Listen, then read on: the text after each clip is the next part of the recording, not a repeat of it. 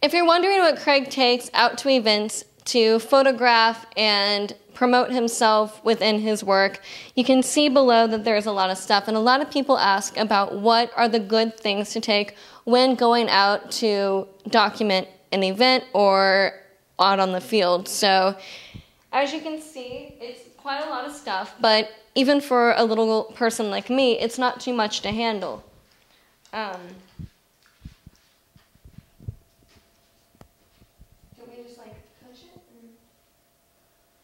a lot of stuff. It's a lot of stuff, but what's so great about this belt is that it all fits in nicely and you're able to access everything that you need when you need it. As you can see, you know, the camera, which is one of the most important things, are right at the front. You have your phone right at the front belt buckle, as well as a pen to write down people's names for the events and stuff. You also have like your on-camera flashes, other recording devices, extra storage in the back for batteries, and I think this is like extra. That's where the mic goes. Oh, that's where the mic goes. Yeah, the mic you got to hold the mic up to your hand, to your mouth. They can't hear you. Oh. So that's where the mic goes.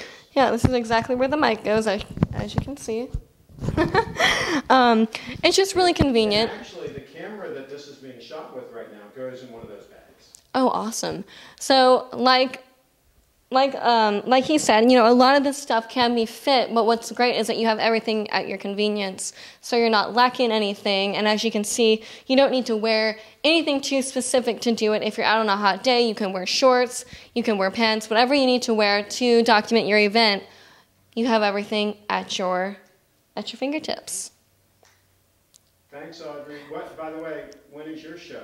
My show is every Monday at 9 p.m. Eastern Time at Hooping Live. You can see a little bit about what I do in my free time, which is hula hooping. And if you have no idea what it is, I highly suggest you come check it out. Do you want me to say anything about like Hangout 10 or like Frederick Weekly? That's good. We're good. Okay. All right, stand by. Okay, so here I am. I'm riding the Segway, and you can see I've got this gear, and this is how I cover events. I have to carry all the gear with me on my person. I like to have it around my waist. I don't like to have it on my shoulders. I don't like to have weight pulling on my shoulders. I like to have my hands free so I can do what I need to do. Now, I also have these two receptacles here. I can actually put a tripod, a lightweight tripod in here. I have a Gorilla Pod on this side right now. And I can also carry an extra lens in here if I have to. Normally, for most events, I make a decision, am I going to use the 70-200 lens, which is right here, or am I going to use a 24-70 lens? So I have to make that call when I go out to cover the event. Sometimes I will take both lenses, but usually I'll decide on the one I want based on the event and how far the action is going to be for me. If I'm going to be close to the action, I'm going to use the 24-70 f2.8 lens. If it's a little bit further away, I'm going to use this 70-200 f2.8 lens. Now you can see I have a spider holster here on the side that holds it very securely. This thinkTANK system is tight around my waist so that again I can draw these items quickly and shoot and park them back where they need to be. So my hands are always free. If I need to shoot a video clip, I can pull the Sony NEX VG10 out and I can immediately start shooting a video clip.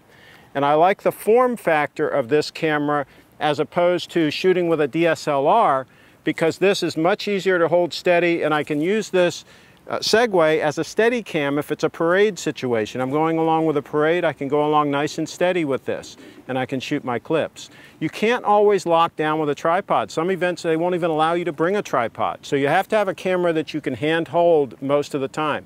Also, this mic array on the front of this camera will pick up audio, do a pretty good job of picking up audio. So if you can't mic somebody, you can use this mic array here and it's the next best thing. Of course, I'm mic'd right now with a Sennheiser mic. I haven't even tried to hide it. You can see the cord coming up here. I have a Sennheiser wireless mic that's going to my Sony NEX7, which I normally carry as well. The NEX7 is normally in this pouch right back here. Okay, so this is where the NEX7 would be, and this is where the Sennheiser wireless mic system would be if I wasn't using it right this moment. So I can carry that with me at all times as well. The beauty of having the NEX7 handy is it shoots 60 frames a second, and I have the Zeiss f1.8 lens on there, so that way I can shoot in lower light situations if need be.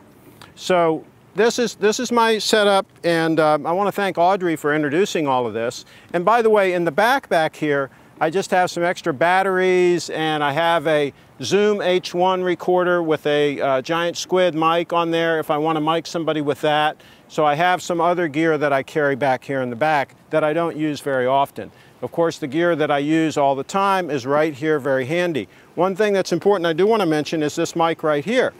This I can quickly pull out, I can hand to somebody, and I can plug it into this Sony NEX VG10, and therefore they can be mic'd close. So if it's a noisy situation and I want them mic'd, we can use this mic. This is an SM57 mic. I also have an SM58 that I use sometimes. This is a 6-foot cord, and this adapter cable takes it right into the Sony NEX7 or my NEX VG10 right here. I can hook this mic right in. So we can make things happen rapidly. Take a look on my YouTube channel. I have about 1,700 videos up there. Take a look at those. The ones from the last year or so have better audio because I've been putting better audio into the system. That's why I'm carrying these mics and all this extra gear, so that we can get some audio that is a little more acceptable. So I hope you all have found this helpful. And hey, follow me on YouTube, youtube.com/areacable. And thanks again to Audrey. And Audrey, you can check her out Monday nights at 9 p.m. on the Hooping Live show. That's hoopinglive.com. And my website, of course, is CraigShipp.com. Go on over there, and there's links to all of my media. Hope you enjoy it. Thanks for watching, and thanks, Rock, for helping out behind the camera.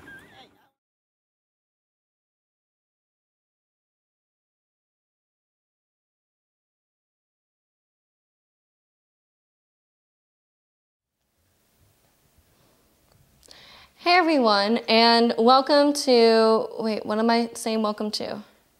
We're going to give them a tour of our kit that we use to cover events. Okay. Hey everyone, and welcome to the event tour kit review.